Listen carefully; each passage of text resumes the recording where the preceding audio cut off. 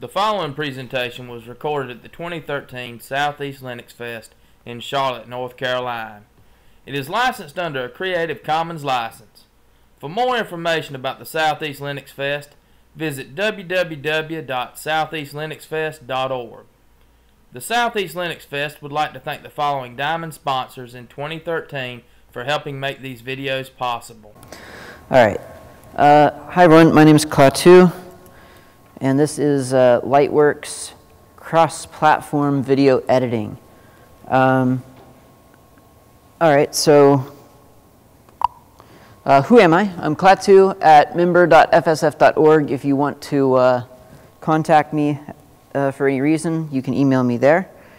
I'm also the site maintainer, owner of lightworking.net, which is a very modest right now site dedicated to Lightwork tutorials. So after this talk is finished and you've forgotten everything that I said, you can go to lightworking.net and find at least 3 pretty good tutorials on the subject.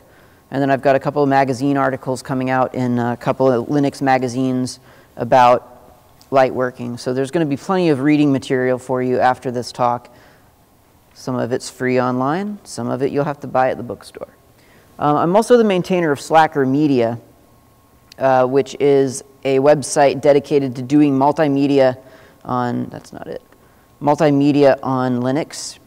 I work at Pittsburgh Filmmakers Institute in real life, so I do a lot of multimedia stuff, and I do it all on Linux. The whole school doesn't do it all on Linux, but I personally do all my work on Linux. So this is basically a conglomeration and sort of aggregation of everything that I learned doing real multimedia stuff that's going to be shown in an art house theater, you know, getting it to be ready for that on Linux. So you can check that site out. I'm also the maintainer of straightedgelinux.com, which is a tutorial site that you can go to sometime, GNUWorldOrder.info, which is my podcast, and Hacker Public Radio, which is another podcast that I contribute to. So that's who I am. That's why you're here, sort of. Advantages to Lightworks. Okay, so a couple of caveats before I start. Lightworks is, quote, being open sourced, with the emphasis on the ing. Lightworks, about a year ago, a company called EditShare, which was selling Lightworks and a bunch of hardware consoles. And these hardware consoles were sort of jog dials and buttons. It was like a specialized keyboard that editors really liked using because it made them think of old film reel editing stations called, I just blanked on the name. I just blanked on the name. Anyway, it made them think of these old editing systems, flatbed editors, Steinbecks. So they really liked it. It was like a couple of grand. It was a very expensive solution, very sort of designed for professional. Why isn't that all showing up on the screen? Kind of designed more for the professional editing group. So EditShare announced, well, we're going to open source Lightworks and give the software away. You can still buy the specialized controller for like $3,000 or whatever it is. It's sort of ridiculous, but the software will be free. So I was an alpha tester for Lightworks, and I am currently a beta tester, and you can be too. You can go to Lightworks, lwks.com, and download a beta copy for yourself and try it out. You can post on their forums about all the bugs that you find. The thing is, it's been a year now. They've got a Windows port, which already existed. They've got a Linux port, and they're working on the Mac port, but I haven't actually seen any of the source code. So when they say it's open source, I don't know if that means, what they're saying is that it means that once they're ready for it to be open source, they will release the code to everyone. But just so you know, I have not seen the source code yet. People have talked about it, people have mentioned it, and that's what they're saying, is that they're going to release it when they're ready. That's not unprecedented. It's kind of like Ubuntu's working model if you think about it. So that Lightworks is kind of doing this isn't all that, you know, it's not completely strange. I don't love it, but that's how it is right now. So just, who knows? In 6 months, if they betray my trust, this talk might be all for naught. But right now, it's supposedly going to be open sourced. And to their credit, I've talked to them a lot about packaging Lightworks for Slackware, and someone is currently packaging it for Fedora, and they've been really, really helpful. So if that's any indication of what they really do intend, I have a pretty good feeling that we will eventually see source code for Lightworks. The big deal about Lightworks right now, I think, is that it's cross-platform. It's cross-platform, it's very mature. It's already working on Windows and Linux. It's going to work on the Mac. So no matter what, you're going to be able to give people a no-cost video editing solution. Hopefully it'll also be free software. Another advantage to Lightworks is that it is a structured editing model for offline editing and matchback, which none of you even know what that means. But if people are talking to you about video editing and how they need professional video editing, blah, blah, blah, that's what they need. They need structured video editing. They need offline editing. They need the ability to bring their offline stuff back online. Basically, it's got to do with resolutions, downscaling your video so that you can actually edit it on a home computer and not on a Beowulf cluster of a bunch of boxes. So being able and having it designed to gracefully offline and online is a very important and significant feature that really should make the professionals, the real professionals, no I'm not, very happy. Disadvantages. Like I say, I haven't seen the source code yet, so there's that. For some people, the structured editing aspect is going to be a disadvantage. Like, a lot of people will love how structured it is, and you'll see what I mean by that in a minute, but some people love that. Some people who grew up on like Final Cut, where you can just drag and drop things and drop them everywhere and just not really worry about your time code and whether you're using clips that don't actually exist in the full res version, they have a very hard time sort of dealing with something that actually tracks your footage. So for some people, that's a disadvantage. It requires registration, which is weird. It's a free download, but you still have to like register with Lightworks. I don't know if that's just during the beta phase or if that's just something that they're going to use because they're going to eventually sell additional codecs. Like, so if you're in an Avid shop and you need a specialized Avid codec, you can buy additional support to plug into Lightworks, and that'll all be managed through the registration. I don't know if it'll always be everyone who ever uses Lightworks has to register or not. No source code yet. And also, it's only being developed right now for Ubuntu, which, I mean, they're being super helpful in repackaging. It's not that big of a deal. I kind of have a port working on Slackware if you don't really care about it working. Oops, libcrypt shared object error.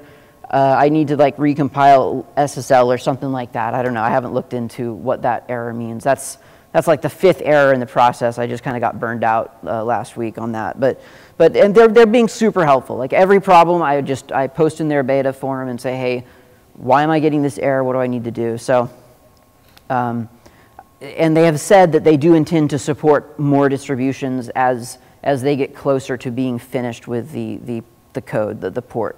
So I have a feeling that, you know, again, like if they are to be believed and if they follow through on what they're saying they're going to do, I think it won't be that big of a deal. But right now, if you want to run it on anything but Ubuntu, it's really kind of a hack. There is a Fedora RPM that one of the beta testers has put out, but in order to get it up and running, you have to pull in a bunch of different versions of libraries, and I think maybe make a couple of symlinks to kind of hack it onto your system. So it's not a super graceful process. Okay, that's the end of my slideshow. So now we're going to do the super awkward transition from one computer to another and hope that this dual monitor thing picks it up.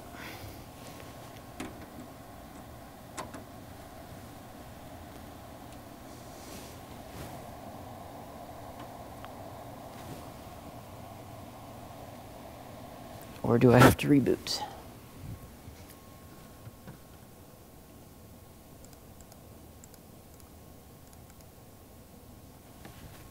You got an NVIDIA card? If you do, you need to run NV Settings Manager. Okay. No, I think I'm using the Nouveau drivers, though. Nope, I'm not.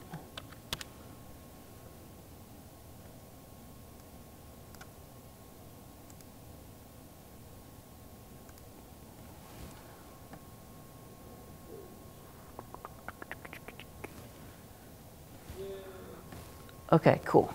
That'll work. Thanks. Right, we're good? Oh, wait, is that mirrored? Are you seeing what I'm seeing or no? I don't know what you're seeing. No, you're not seeing what I'm seeing. All right, where am I? There you go.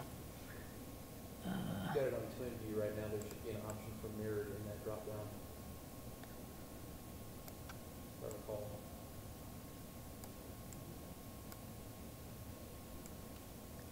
There we go.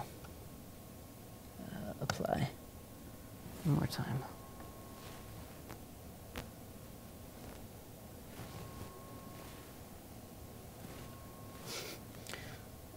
Okay.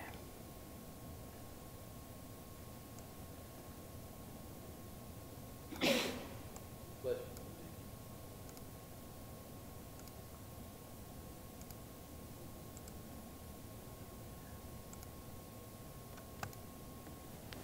I'm going to try that trick.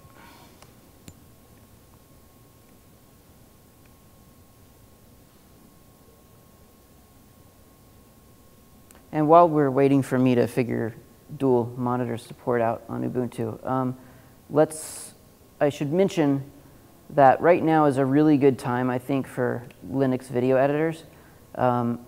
It's a little bit late to mention it now, but yesterday there was a talk about Kden Live, which I can't recommend more. I recommend it very, very highly, is what I'm trying to say. It's a great video editor. That's the one that I use in real life on a daily basis at work. So if what you see today is not quite ready, and trust me, it's not, but it's appealing. But if it's not quite what you're looking for right now, you can check out Kden Live. You can check out OpenShot, and PiTiV is supposed to be really good too. So there's a lot of what's that? PiTiV, P-I-T-I-V-I. It's a mostly Python GStreamer based application, and it's supposed to be really good and very much, from what I understand, kind of the old iMovie model. Okay, cool. Now we are seeing the same thing. Okay, so downloading the application itself, I mean, I don't probably have to go over that with you. It's an Ubuntu package. You go to the, I'm still not seeing it over here, but okay, I can work like this. It's an Ubuntu package. You go to lwks.com, you download the binary, or the beta package, and you install it. It comes up with this little icon here, Lightworks. You click on it, and now it's loading. Let's see if it makes me sign in or if it remembers who I am. Okay, so normally here you'd see a sign-in screen, which you, if you don't have a name, or if you don't have an account rather, you would click a little register button down here somewhere, and it would take you to the LWKS website, register with EditShare as a Lightworks user, and then you sign in. For now, we don't need to do that because it remembers who I am. But we still need to create a project. So I'm not using this, so let me get it out of the way. if you want that mirror, I can set it up here for you. It's all good. So a new project is simply, just like in any other application, you're making a new project file, essentially.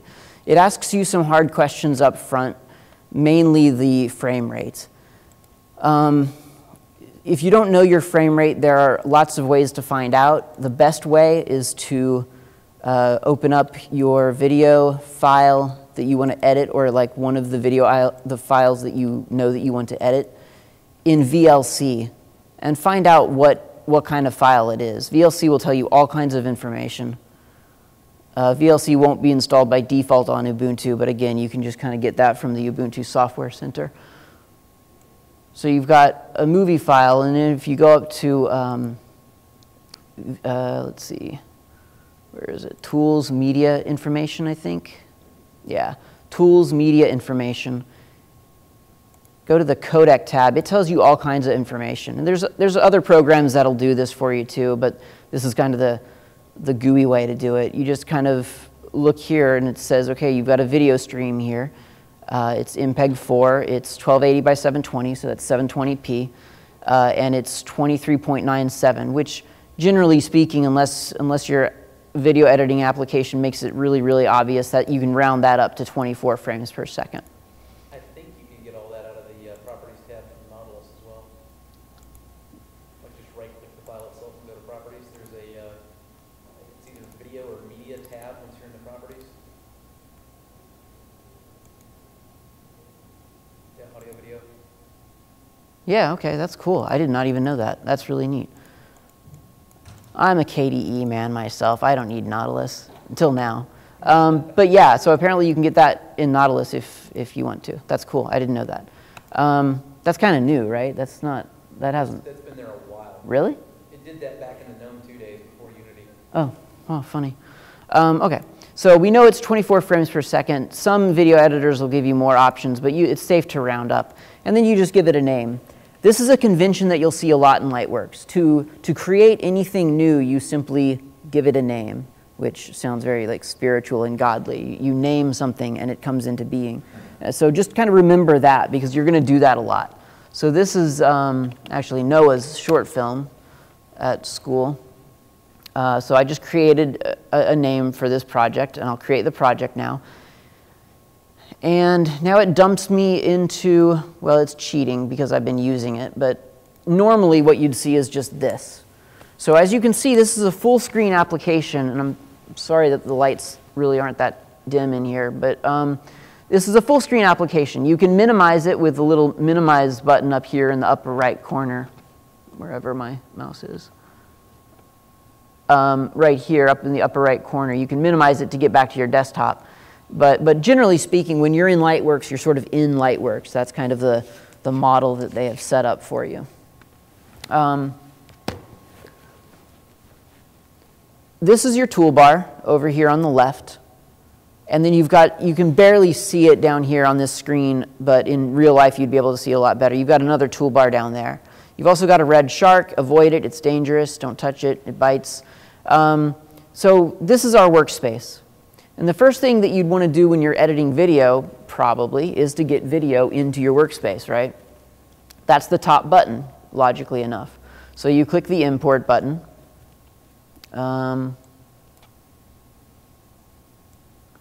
This is a much smaller resolution than I'm used to, so everything's sort of huge right now. But here we are in an import menu, or a window rather. Under places, you can kind of see where this came from. It's got a My Documents, a desktop. There's no home directory. You can't like go home. So what I usually do is go to My Documents and then go a folder up and then navigate to my footage. But you could just as easily go out to your file system, go to home, and then go to wherever you've got your footage. So this is just a file manager, essentially, of all your footage that you might want to import. So I'll just take some sort of at random here. I'm going to take the ones that I converted so that this presentation will go a little bit smoother. This isn't the most powerful box that I own, so.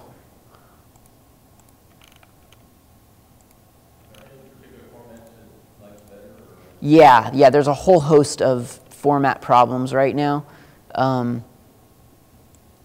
That nasty one, Og Theora, the one that just won't work on anything, still doesn't work on Lightworks. I don't know why. I don't know if they're gonna, I think they're gonna make that work. I mean, but like the obvious ones that I usually default to for Linux, Xvid and Theora, and even WebM, like Lightworks doesn't know that they exist yet. So it's kind of a pain, really. But but it's early. It's still in beta, so give it time. Well, that's one thing that this does support out of the box. So yeah, this is Lightworks has it's a really weird conglomeration of like proprietary codecs that you don't think should work, and then the free ones don't work, and then like other proprietary ones also don't work, and you have to pay extra for them. So I don't know. I haven't figured out the logic there yet, and I'm assuming that what's happening is that this is exactly what the Windows origin looked like, and then as they port it to Windows, to Linux and Mac, they will, once that's done, then assuming that they really open source the code, then all of us can jump in and start bringing in like the free codec support and stuff like that. That's kind of what I'm imagining. And to be honest, even Avid kind of went to that model, which is unheard of. They don't do that sort of thing. They went with an available API for codec support. So Lightworks may actually do that. Okay, so this is all the footage that I just now imported. I guess to summarize your question, like if you grab a video camera off of the modern day, yeah, it's gonna work, because they're all doing AVCHD, and Lightworks plays really well with that. So yeah. So this is the footage that I just imported. Now notice that up in the right, is that the right or is that the left? Left corner, it says imports. So how do we save something in Lightworks? I just told you. Name it, right? Yeah, so I'm going to say that this is Noah Reel 4, because Noah is the guy who directed this thing, and it's Reel 4, so that's what I'm naming it. So now this thing has just been saved, which is a really kind of weird, like in our minds, we want to go up somewhere to a menu and click on File, Save As, or whatever. You don't do that in Lightworks. You've got your project. Everything in your project exists in little windows, and as long as you name them, then they will persist every time you open up your project. But if I was to import something from some other place, I'll grab some, again, just kind of arbitrarily here. Now I've got this new import window. If I don't save this and I close it, those things may as well have never been imported. They don't exist. They're not available to me anymore. So whenever you do something that you like in Lightworks, you probably need to name it and make sure that it's going to stick around. And I think we'll probably have time, but I'm not going to go into it yet. But there is a little bit about how to manage that. Like, well, okay, so if I close this window, how do I get back to it? So I don't want to go into that yet, because I don't want to bog you down with information that doesn't have anything to do with video editing. I assume a lot of these files are large, so when you name it, then it has a copy of everything. No, and there's a whole thing about media management, which is a super important sort of concept if you're editing something that you want to keep around. I don't want to get into it yet, but if either remind me later if we're running out of stuff to talk about, or go to the site lightworking.net, and I wrote a whole article on media management in Lightworks, because it's just that important. Like, because there's differences. You can link back to the original files and edit them, or you can say, yes, take those files, copy them to this separate drive, and edit those files. So yeah, that's an important distinction. In this case, we're just linking to these files. We haven't actually copied any bits or bytes. Okay, so we've got. I mean, this probably looks fairly familiar if you've ever seen a modern video editor. The concept of, okay, I've got a list of all my clips in one window. So now what do I do with it? Well, traditionally, what you would do with it is you would look at the footage. You would see what it contains, because mvi_9353.mov isn't very descriptive. So if you see these little, you can probably tell as I roll over these clips, there's little icons that appear over on the right of each clip. So the only one that you really probably care about initially is the second one down, called Viewer. So if we want to view this clip, for instance, we would open that up as its own viewer. Is this going to work? Yes. And now it kind of opens up in this sort of view window, and now I can view it.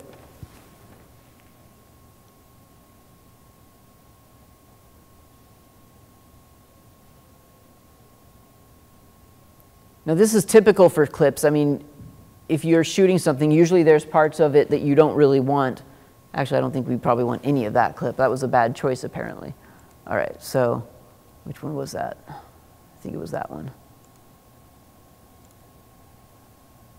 I'm deleting that one because that was obviously a bad take. So I'm going to look at a different one.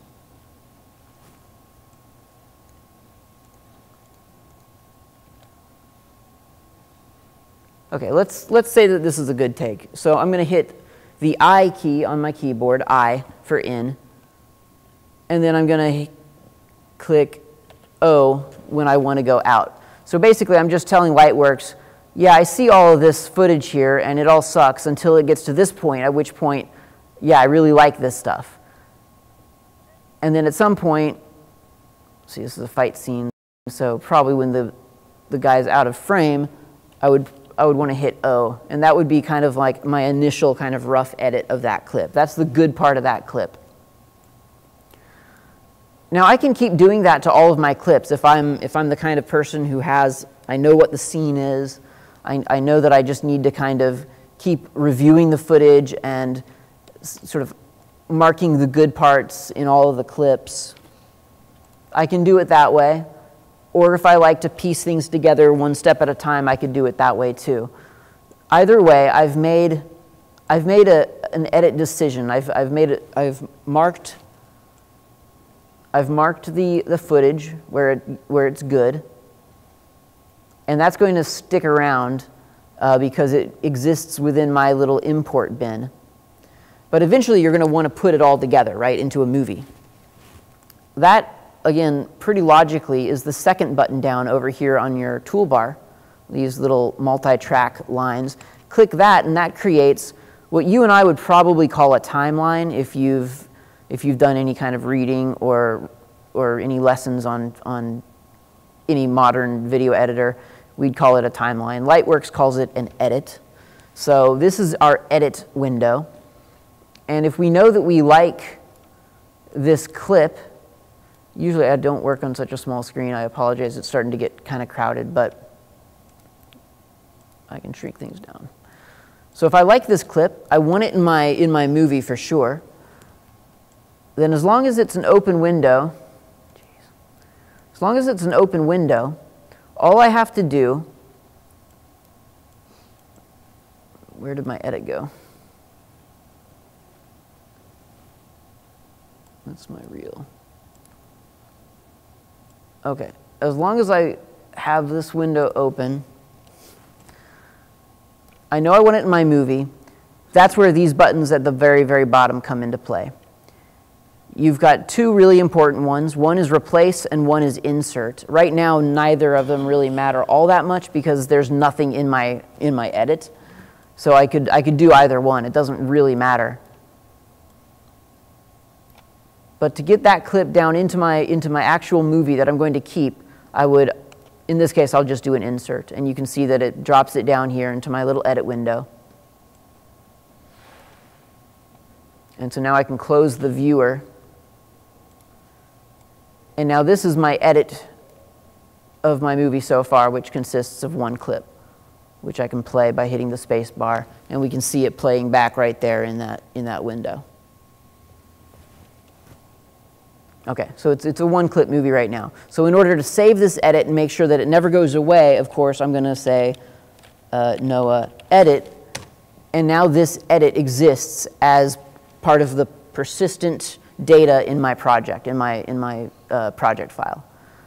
So there's no, I'm never going to save anything that I'm doing here in Lightworks. I mean, if I leave right now, if I close Lightworks, and then I open it back up, there's my project that I've been working on, and everything is restored exactly as I left it. I mean, right down to the window positions.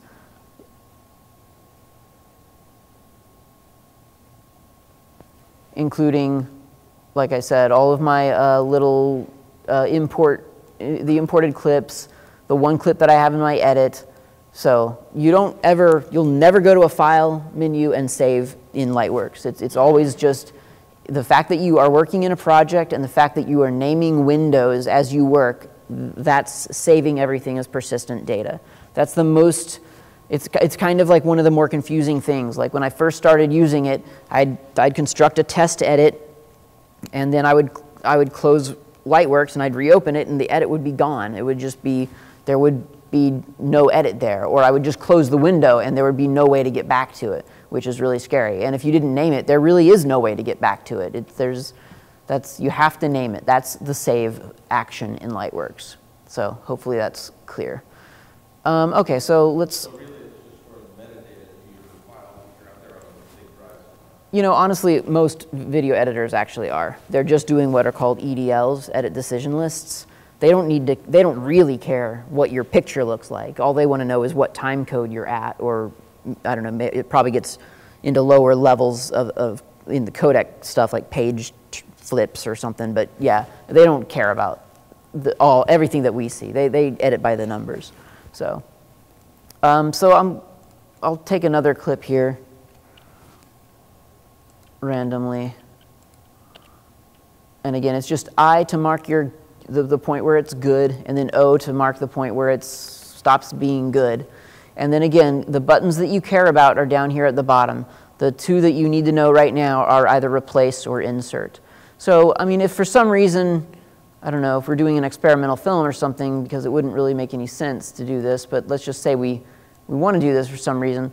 If we want to intercut this guy walking into the church during the fight scene for some reason, we could position our little playhead here in our edit window to wherever we want that to happen, and then do an insert edit, and sure enough, it drops right into place. It drops this walking scene right in the middle of the fight scene. So that's obviously, I mean, you could probably kind of have guessed that was going to do, because it's called insert edit. And obviously, if we did a replace edit, it would not do that. It would just write over all the footage. There would be no lengthening of your entire project. You're writing over clips. So insert and replace are kind of self-explanatory, I think. Okay. So at some point in your edit, actually, I'm going to back out of this project and open, I think I have another test project that has a little bit more sense to it. Oh, maybe I don't.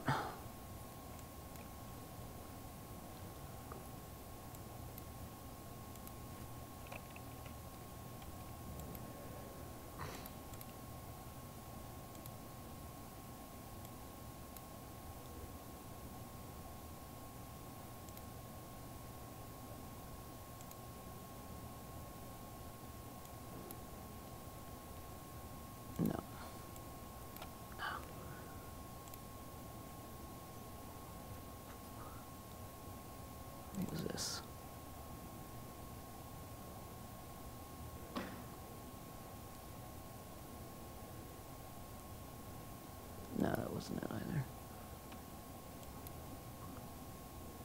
Okay, I guess I'll just keep using my really bad example. We'll just pretend like all of this makes sense, these random cuts. At some point during your edit, I mean, the workflow here would be that you would continue to look at all of your clips, and I'm going to look at them as a list instead of big thumbnails, just to make it a little bit easier to fit onto this screen. But you would look through all of your clips, you would find the good ones that kind of make sense in relation to one another, and you would drop them into your edit sequence. That's how you edit video. That's how you tell stories that make some semblance of sense. At some point, you would have a story that is the story that you wanted to tell when you were making this video, whether it's in a home movie or whether it's a short film that you're working on, whatever. But it tends to be pretty rough. There tends to be edits that don't quite match and things like that. So you need to kind of, like even there, like let's just say for whatever reason we wanted this guy to we didn't want so much blank, empty screen before he comes onto the screen, into frame, right? Maybe we want to cut more like right here where he's sort of already in the frame. So at that point, you kind of want to start working down in your edit window. This is usually what people who are used to like the more drag and droppy kind of editing, like Final Cut and stuff like that, are used to. They like to mess around in their timeline or their edit window a lot more than usually they probably should, but it's a way of working, and Lightworks lets you do that as well. So you might not really be able to see it completely, but as I roll my mouse over the edge of these clips, you can kind of see that the icon is changing very subtly. So over on the left side of this splice line, where one clip ends and one clip begins, there's a little bracket under the arrow that's sort of open on the left side. If I cross over, the bracket switches so that it's open on the right side, and then if I hover over the splice line itself, the brackets are kind of against each other. So all this is telling you is that if you click right now so that your mouse is on the left side of your rightmost clip, then you can grab where that clip starts and pull it over in whatever direction you want to. So I've just clicked and it kind of lifts this clip out of the edit temporarily. And now I can move, let me try that again. I should be able to move this clip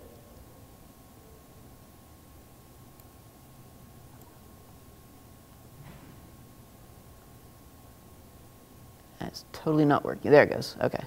We were just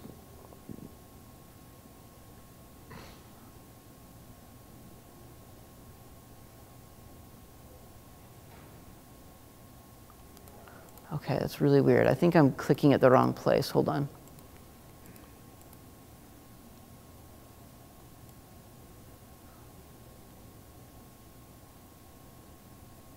Okay.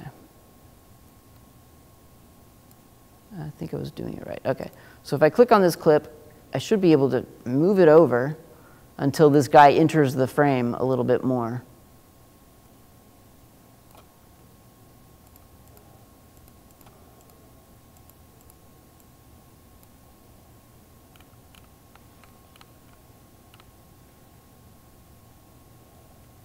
Except that it's not really working for me.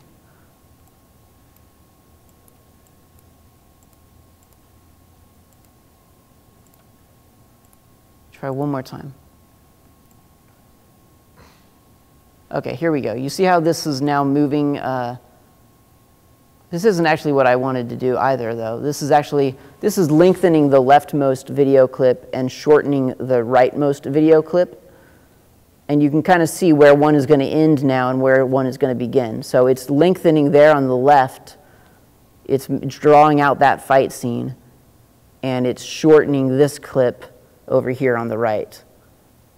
So that's where I want him to enter, right there. So I would drop it and click outside of it. And now it replaces all of the footage back into the edit. And now I have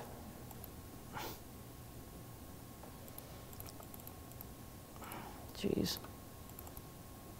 You're supposed to click there. Okay. Now it's replaced all the footage back into the edit, and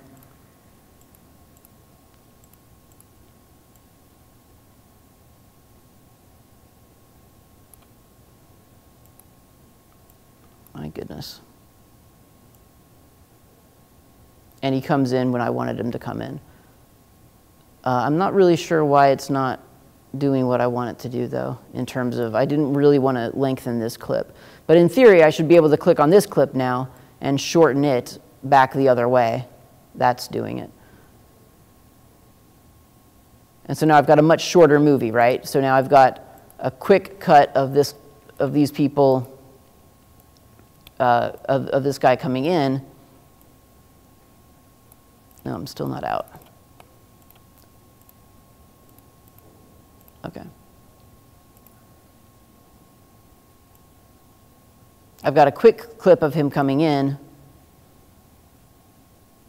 and then him entering more or less where I said I wanted him to be entering, and then we cut back inexplicably to the fight scene. So I don't know. I mean, there's a little gray strip up here that you're supposed to be able to click on to sort of get out of this sort of this move action where you can move the clips around. And I'm either not seeing the strip from the contrast of this screen, or this version of Lightworks is not doing that very well. It's been kind of an off and on again kind of problem with Lightworks lately.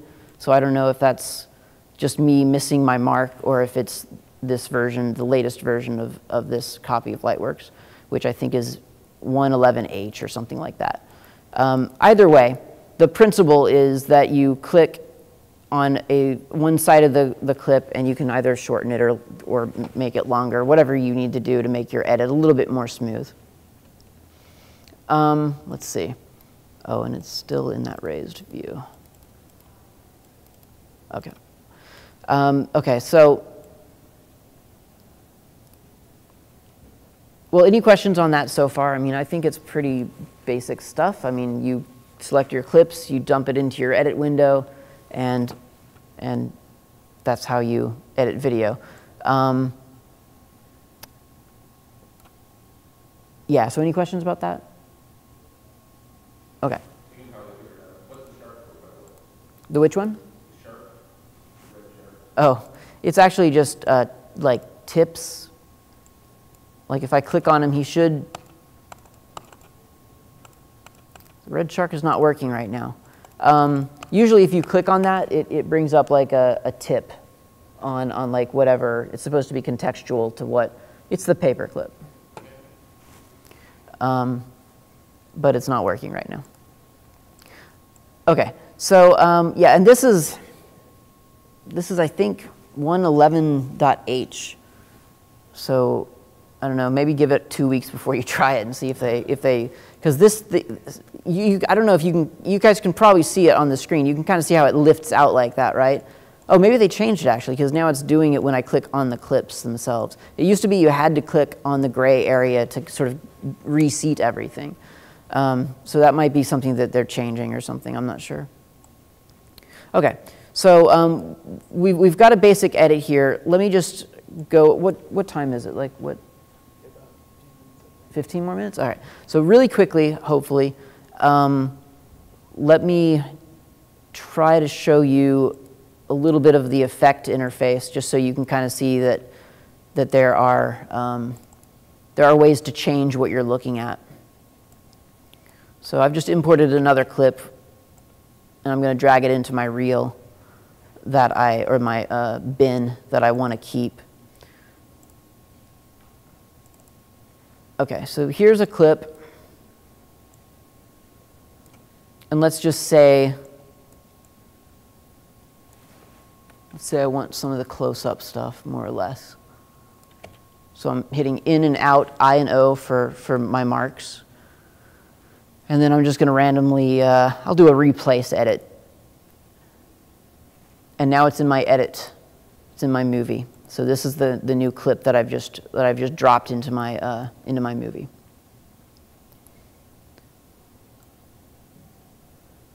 So let's say that it's looking good, but I want to make it look better. Hopefully this is still there. So if I click the effects button, which is in the lower right-hand corner of my edit window, of my little timeline here, if I hit the effects window while my playhead is positioned over a clip, then that brings up, and usually, just so you know, usually all these windows, how they're popping up on screen, sort of like off the screen, that's never happened before. It's just a byproduct, I think, of the projector. That's never happened on a monitor before, so it's not as rough around that edge as it looks. So in here are a bunch of different kinds of effects. I always favor color correction because I love color correction. But there are other ones. There are fades and blurs and masks and green screens, and I mean just everything that a good video editor ought to provide. They're here already. I'm sure there will probably be more later, But like right now, it's a really, really full set of effects. Split screens, quadruple split screens, flips, flops, just all kinds of stuff. So it's, I mean, it's, even though there are little things here and there that don't seem to be exactly polished yet, it's a very mature kind of feeling project in every other way. So I'm going to just double click on color correction, and you might be able to see right here in the upper region of the video file, there's a little tiny square there now, like right up there in the corner. That means that there's an effect on that track. So, and it also helps that it popped up a really huge effect window here. So, I mean, if you've ever used a video editor, this is really, really familiar. So you've positioned your playhead on a clip, you've put an effect on the clip. The effect is there. It doesn't look like anything right now because it hasn't changed. Everything's set to like the defaults, null values or whatever. So it's not really that big of a deal. But you can obviously change stuff. And typically the stuff that you want to change, I have no idea what just happened. Wow, that was weird.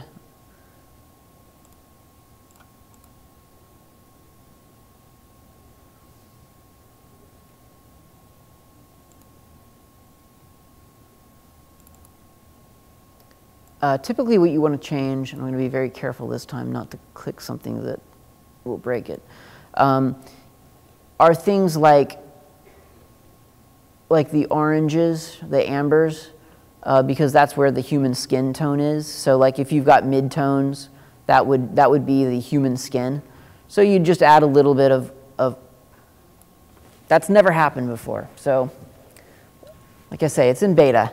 Normally what would happen here is that you would click on the color wheel and it would not blank everything out, and you would be able to add things to you would be able to add filters and things like that to your clip. And it feels like it's not picking up my clicks or something. I'm not really sure why it's doing that, but that's really weird. Yeah, okay. So there's that's not working today. But it's been working like every other day that I've used it. It's never really blanked it out like that. That's really, really weird. Let's see. Let's try it one more time.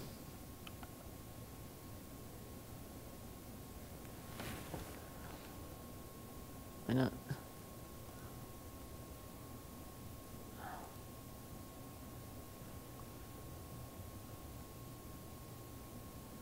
Okay, I'm not seeing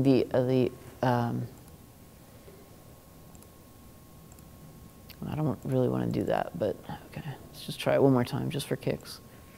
Yeah, I don't know. Okay, so the effect isn't working today. Sorry. I would maybe wait on downloading this particular version of Lightworks. Sorry.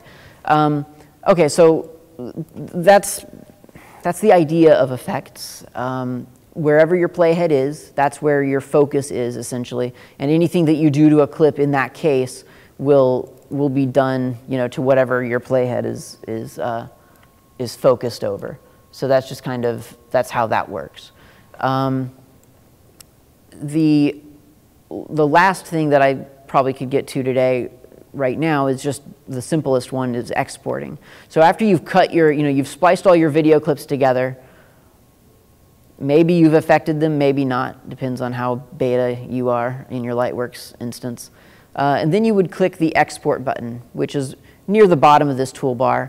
Again, logically, I mean, as you can kind of tell, it's kind of giving you choices in the way that they kind of make sense. And there's a lot of other good things to know about, and I'll try to get to it in a minute if we have time.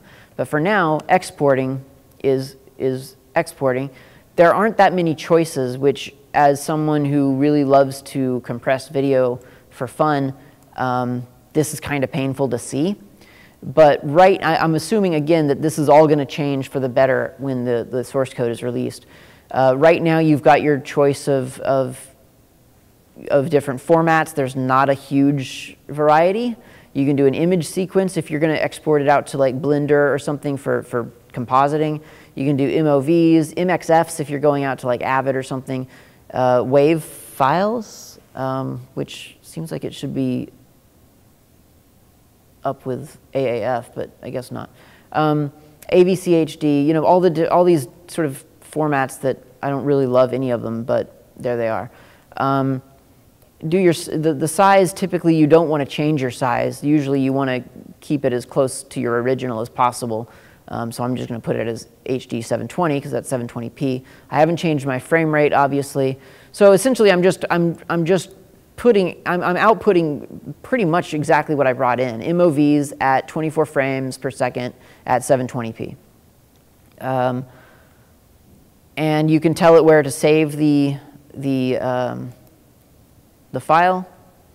I'll be okay with this for now. And then you can give it a file name, or it can give it itself. It can just name itself 2013 demo, and then start. And it shouldn't take long. Yeah, as you can see, there's not really any compression going on, so it's just kind of, it's sending everything that is already in the timeline out to its own dedicated file, and then some, apparently. And that's probably my fault because I probably extended a clip and then retracted it.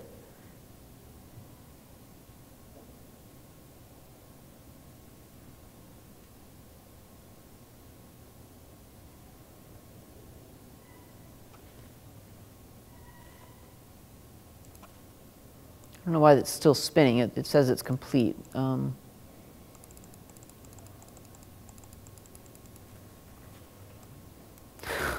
Quite possibly the export function could be not working right now either. Okay, so that's Lightworks. It's beta. It's a beta project. Feel free to download it and test it out. Give the edit share guys feedback. Tell them about problems as you come across them. I have, and it has been, it's felt very open source. Like, it's been very good responses. It's been like, hey, this is happening on my computer. Here's what I'm running. And then like in 2 days, they'll have a new beta release out that fixes your problem. So they've been really, really responsive. Overall, I get a pretty good feeling from the project. I think I would feel a lot more secure if there was source code out there that way I would just know that it's there. But right now it's being developed a lot. They're working really hard on it. So if you're interested, beta test it. It's an open beta right now. Just go download it, use it, and report errors, and they will fix them. Any questions? If I can get this thing to respond.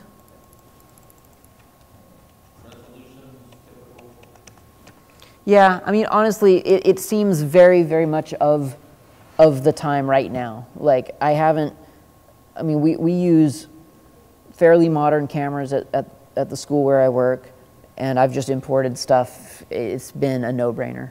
So, yeah, I mean, it actually, that's not true. It hasn't been a no-brainer. Well, it has been a no-brainer as long as I'm importing files from those cameras. If it's files from elsewhere, then sometimes it does screw me over because there's not a whole lot of support. It's like, it's almost gotta be like a modern camera or maybe, you know, a 3-year-old camera. Like that's kind of the window of opportunity. If it's even SD, mini DV, I don't even know, like I haven't actually tested it, but I'm not sure. Like it's pretty limited in its support right now. But I'm assuming that that's gonna change. So.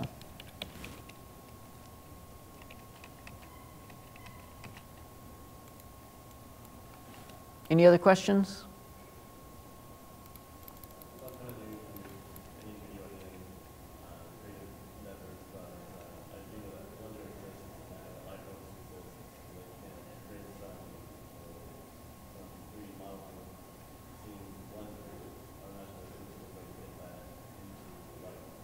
Well, not directly, because that's not really how it's done usually. Like, I mean, yes and no. Like, what I would do is, like, if I was working on something in Lightworks, that required compositing, typically you just take the clip that you need, which I would show you, but as long as your playhead is over a clip, then you can just export that one clip. You would mark that clip as an in and out in your edit, just like you do for a viewer with the I and the O button. I really wish I could show you that right now. I have a feeling, well, anyway, you would mark it in and out, and you could even do it with these buttons, and you would export that clip as an image sequence, because that's what Blender really wants to see anyway. It doesn't like video, it likes images. So I would export it like as full quality, either Targa or TIFF files, and then import that whole folder into Blender, do your compositing, export it back out into Lightworks, or back out to your hard drive, and then import those composited files back into Lightworks. That's actually, with the one notable exception of like After Effects and Premiere, like every other application I've ever heard of does it that way. It doesn't do an internal round tripping like After Effects and Premiere does. You export it as an image sequence. You either hand it to your compositor, or you drive over to the compositing house, 2 blocks away. You give it to them. They do their magic and they give you the files back. So that's normal. I haven't really done it because I'm not a compositor, but I mean, I don't see why it wouldn't work, other than the fact that I'm at a spinning wheel right now from just having exported. But I mean, like, once it's all smoothed out, it ought to be pretty transparent. Any other questions? What is the red shark that we're not supposed to click because it's hungry? Oh, it just gives you like tips on how to use it. It like says, like, did you know that if you, yeah, totally. I don't know if there was like a historical reason for that. I don't know where the red shark came from, but it's there. And it's not working anyway, so yeah, that's it. Thanks for attending.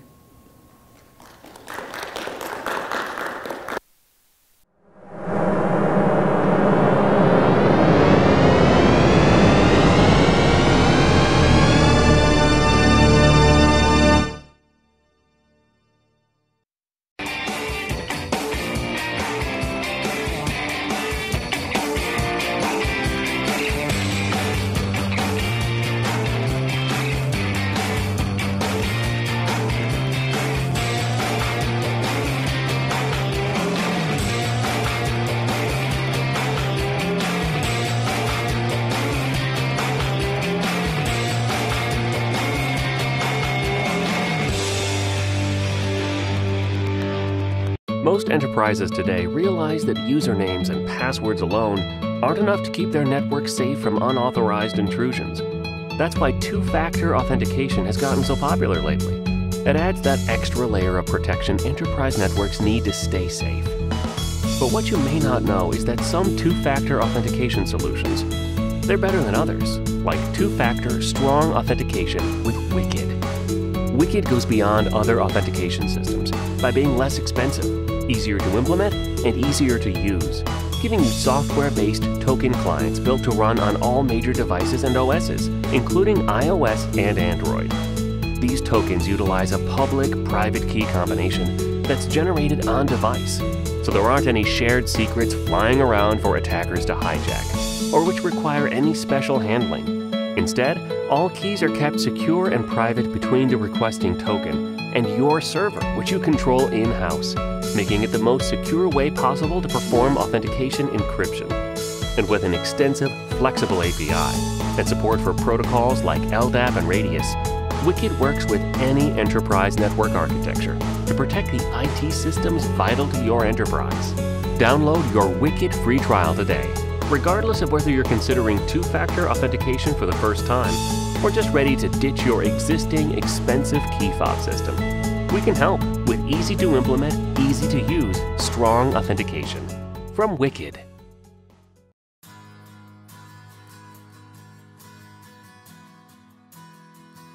Cloud stacks are everywhere. This is the way to better utilize all your resources, and it makes managing all your resources pretty easy. All of the innovation is happening in open source. The collaborative nature and of the of the community, and the speed at which these deficiencies, these bugs are getting discovered and fixed is a thing that really shows the power of the open source community. It is global, and it's definitely because of the users. Community people are extremely friendly and always ready to help. If you go onto IRC any day, you'll see these guys helping each other out, and they're all doing it like in a selfless manner. The product is transparent for everyone. Everyone can look at the code base. Everyone can see how CloudStack is being built. Nothing is proprietary. Everything is open. In many ways, it's absolutely vital to the ongoing health of CloudStack. The most exciting event in recent memory for me was our first developer boot camp.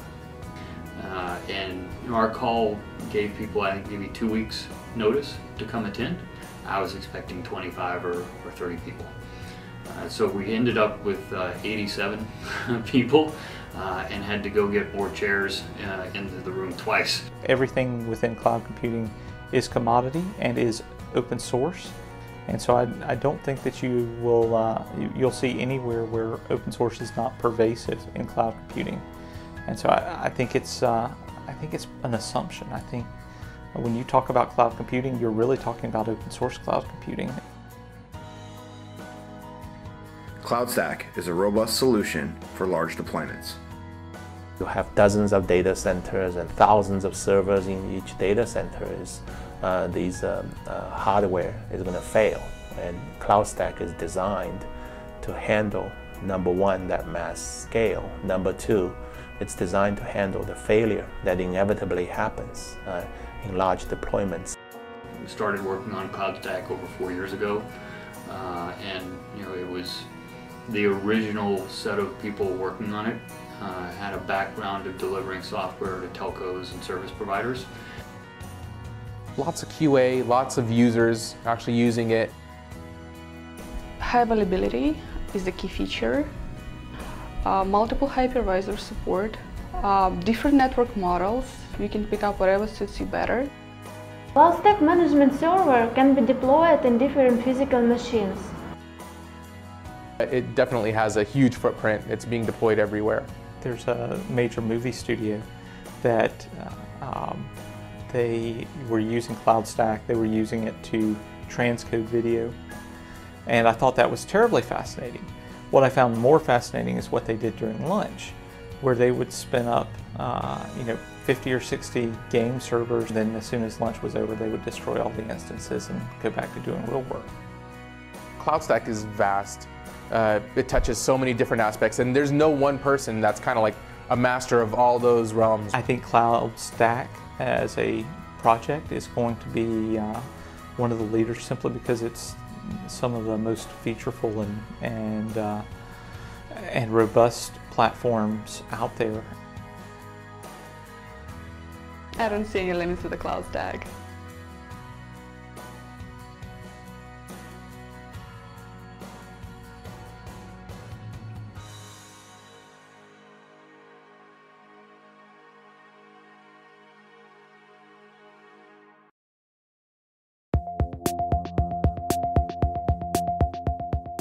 When we created Asterisk over a decade ago, we could not have imagined that Asterisk would not only become the most widely adopted open source communication software on the planet, but that it would impact the entire industry in the way that it has. Today, Asterisk has found its way into more than 170 countries and virtually every Fortune 1000 company.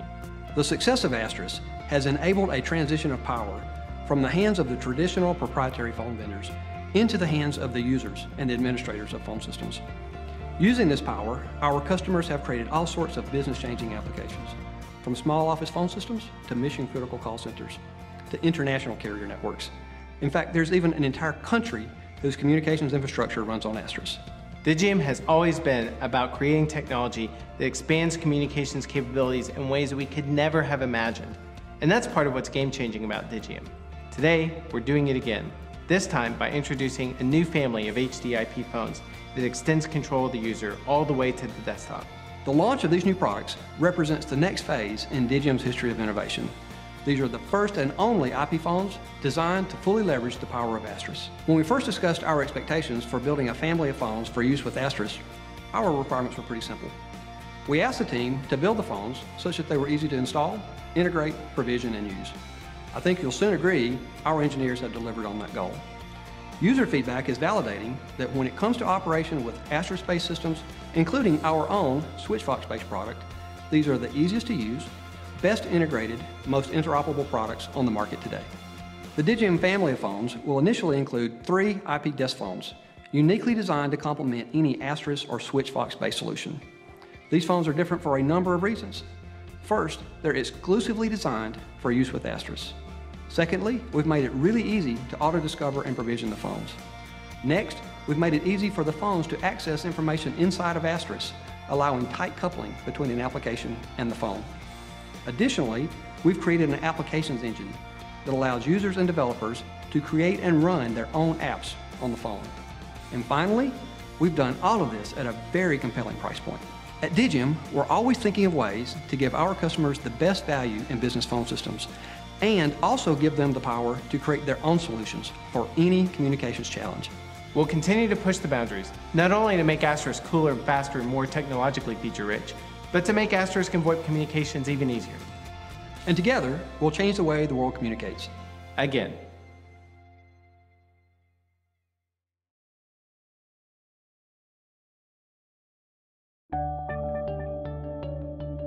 Your customers rely on your website or application. If it's slow or non-responsive, it infuriates your users and costs you money. Keeping your business-critical systems humming along requires insight into what they're doing.